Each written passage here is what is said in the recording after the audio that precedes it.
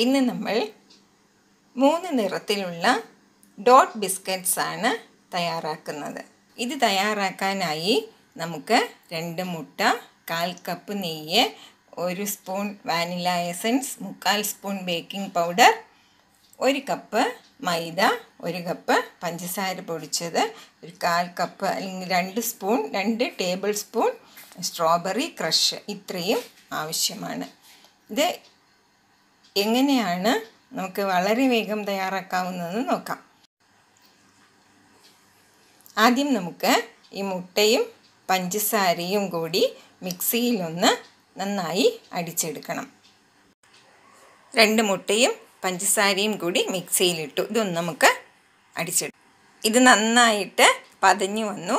ഇനി ഇതിലേക്ക് ഈ വാനില എസൻസും നെയ്യും കൂടി, ഇവിടെ ഞാൻ നെയ്യാണ് എടുത്തിട്ടുള്ളത്, നിങ്ങൾക്ക് വേണമെങ്കിൽ ബട്ടർ ചേർക്കാം. രണ്ടും കൂടി ചേർത്ത് വീണ്ടും ഒന്ന് അടിച്ചെടുക്കാം.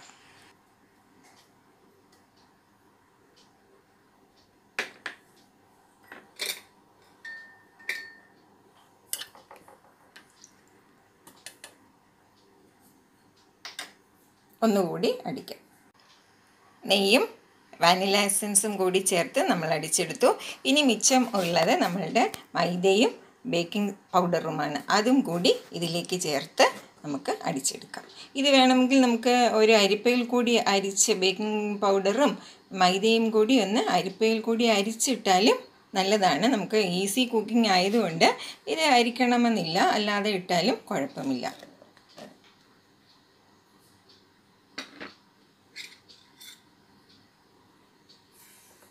ഇതും കൂടി അടിച്ചെടുക്കാം. നമ്മളുടെ ബാറ്റർ തയ്യാറായി കഴിഞ്ഞു. ഇനി നമുക്ക് ഇതിൽ നിന്ന് പകുതി മാറ്റിയിട്ട് പകുതി ആ സ്ട്രോബെറി ക്രഷും കൂടി ചേർത്ത് മിക്സ് ചെയ്ത് എടുക്കണം. ഇതുപോലെ ഒരു പൈപ്പിംഗ് ബാഗിലേക്ക് നമുക്ക് കുറച്ച് ബാറ്റർ മാറ്റാം. കുറച്ച് ഞാൻ ഒരു പൈപ്പിംഗ് ബാഗിലേക്ക് ഒഴിച്ചു വെച്ചു. ഇനി മിക്സിയിൽ ബാക്കിയുള്ളതിലേക്ക് കുറച്ച് സ്ട്രോബെറി ക്രഷും കൂടി ചേർത്ത് ഒന്നുകൂടി അടിച്ചെടുക്കാം.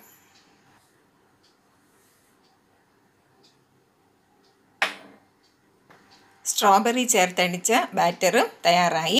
ഇത് നമുക്കൊരു പൈപ്പിംഗ് ബാഗിലേക്ക് മാറ്റാം. നെയ്യ് പുരട്ടിയ ഒരു ബട്ടർ പേപ്പർ വെച്ചിട്ട് ഇതുപോലെ ചെറിയ ചെറിയ ഡോട്ട്സുകൾ ഉണ്ടാക്കാം. എന്നിട്ട് നമുക്കിത് ഒരു 120 ഡിഗ്രിയിൽ ഒന്ന് ബേക്ക് ചെയ്തെടുക്കാം. ഇതും കൂടി നമുക്ക് 120 ഡിഗ്രിയിൽ ഒരു 15 മിനിറ്റിനും 25 മിനിറ്റിനും ഇടയ്ക്ക് ബേക്ക് ചെയ്താൽ മതി കേട്ടോ. ഇടയ്ക്ക് 15 മിനിറ്റ് കഴിയുമ്പോൾ നോക്കണം. നിങ്ങളുടെ OTGയുടെ ഓവൻ്റെയും വ്യത്യാസം അനുസരിച്ച് അതിൻ്റെ സമയം വ്യത്യാസപ്പെടും. ഇതായി കഴിഞ്ഞു. ഇത് നമുക്ക് അടർത്തിയെടുക്കാം. ഇതാ ശബ്ദം കേട്ടോ. ഇത് നന്നായിട്ട് ബേക്കായി നല്ല ബിസ്ക്കറ്റായി. ഇതിൽ നമുക്ക് കളർ വേണമായിരുന്നെങ്കിൽ അല്പം മഞ്ഞൾപ്പൊടിയോ ഫുഡ് കളറോ യെല്ലോ ഫുഡ് കളറോ ചേർത്താൽ നല്ല നിറവും വന്നേനെ. സോറി കൂട്ടുകാരെ, പ്ലെയിൻ ഡോട്ട്സ് ഉണ്ടാക്കി കഴിഞ്ഞ് മിച്ചം വന്ന ബാറ്ററിൽ ഞാൻ ഒരല്പം കൊക്കോ ചേർത്ത് റെക്കോർഡ് ചെയ്യാൻ വിട്ടുപോയി. ചോക്ലേറ്റ് കോയിൻ ബിസ്ക്കറ്റും തയ്യാറാക്കാം.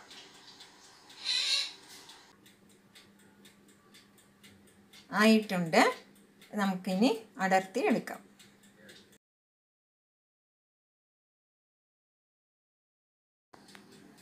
പ്ലെയിൻ ബാറ്റർ ഉപയോഗിച്ച് ഉണ്ടാക്കിയില്ല. അത് വളരെ കുറച്ചാണ് അത് എടുത്തത്. അപ്പോൾ അതിൽ മിച്ചം വന്നു. ഒരു ട്രിപ്പ് പ്ലെയിൻ ബാറ്റർ കൊണ്ട് നമ്മൾ ഡോട്ട്സ് ഉണ്ടാക്കി. അതിന് ഈ കളറാണ് വന്നത്. അതിൽ നമ്മൾ കളറൊന്നും ചേർത്തില്ല. വേണമെങ്കിൽ മഞ്ഞൾപ്പൊടിയോ മഞ്ഞ കളറോ അതിൽ ചേർക്കാം. എന്നിട്ട് അതിൽ മിച്ചം ഉണ്ടായതിൽ ഒരു നുള്ള് കൊക്കോ പൗഡർ ചേർത്തു. അപ്പോൾ അതിന് ഇങ്ങനെയൊരു നിറം കിട്ടി. അതിൽ സൈഡിൽ നമ്മൾ ലെറ്റേഴ്സൊക്കെ വേണമെങ്കിൽ ഇതുപോലെ എഴുതാം. കൊക്കോ പൗഡർ ചേർക്കുമ്പോൾ അതിന് വേറൊരു നിറമാണ്. ഇത് നമ്മൾ മഞ്ഞൾപ്പൊടിയൊന്നും ചേർത്തില്ലായിരുന്നു. അതുകൊണ്ട് ആ പ്ലെയിൻ ബാറ്ററാണ് ഈ നിറത്തിൽ കിട്ടിയത്. ഇപ്പോൾ മഞ്ഞൾപ്പൊടി ചേർക്കുകയാണെങ്കിൽ അല്ലെങ്കിൽ ഇത്തിരി കളർ ചേർക്കുകയാണെങ്കിൽ യെല്ലോ കളർ ചേർക്കുകയാണെങ്കിൽ വേറൊരു കളർ കിട്ടും. പിന്നെ സ്ട്രോബെറി ക്രഷ് വളരെ കുറച്ചാണ് നമ്മളതിൽ ചേർത്തത്. അതിൻ്റെ റെഡ് കളറൊന്നും ചേർത്തില്ലായിരുന്നു.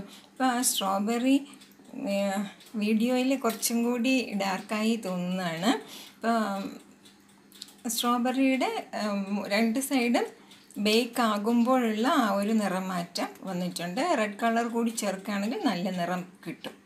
അപ്പോൾ ഇങ്ങനെ നമുക്ക് 3 നിറത്തിൽ നമ്മുടെ ഡോട്ട് ബിസ്ക്കറ്റ്സ് റെഡി ആയിട്ടുണ്ട്. ഡോട്ട് ബിസ്ക്കറ്റ്സ് തയ്യാറായി കഴിഞ്ഞു. വളരെ വേഗം തയ്യാറാക്കാൻ എല്ലാം കൂടി ഒന്ന് മിക്സിയിൽ അടിച്ചെടുത്തിട്ട് ഇതുപോലെ ഡോട്ട്സ് ഉണ്ടാക്കിയാണ് നമ്മളിത് തയ്യാറാക്കിയത്. കോയിൻ ബിസ്ക്കറ്റ് എന്നോ മുട്ട biscuit, been biscuit, coin biscuit എന്നൊക്കെ ഇതിന് പേര് വിളിക്കാം. അപ്പം നമ്മൾക്കിത് ഡോട്ട്സ് ആക്കി ഉണ്ടാക്കിയത് കൊണ്ട് ഞാനിതിന് ഡോട്ട് ബിസ്ക്കറ്റ്സ് എന്ന് പേരിട്ടു എന്നേ ഉള്ളൂ. തീർച്ചയായും നിങ്ങളും ഇതൊന്ന് ഉണ്ടാക്കി നോക്കൂ. വളരെ എളുപ്പമാണ്. എല്ലാം കൂടി ഒന്ന് മിക്സിയിലടിച്ച് തയ്യാറാക്കേണ്ട ആവശ്യമേ ഉള്ളൂ. വളരെ എളുപ്പം തയ്യാറാക്കാം. ഈ 3 നിറങ്ങളും കൂടി നമുക്കൊന്ന് മിക്സ് ചെയ്ത് നോക്കാം. മനോഹരമായിട്ടുണ്ട് ഇല്ലേ? തീർച്ചയായും നിങ്ങളും ഇതുണ്ടാക്കി നോക്കണം കേട്ടോ. എന്നിട്ട് നിങ്ങളുടെ അഭിപ്രായങ്ങൾ എന്നെ അറിയിക്കുകയും വേണം. ഇതുപോലെയുള്ള ഈസി വിഭവങ്ങളുമായി വീണ്ടും കാണാം. Thank you.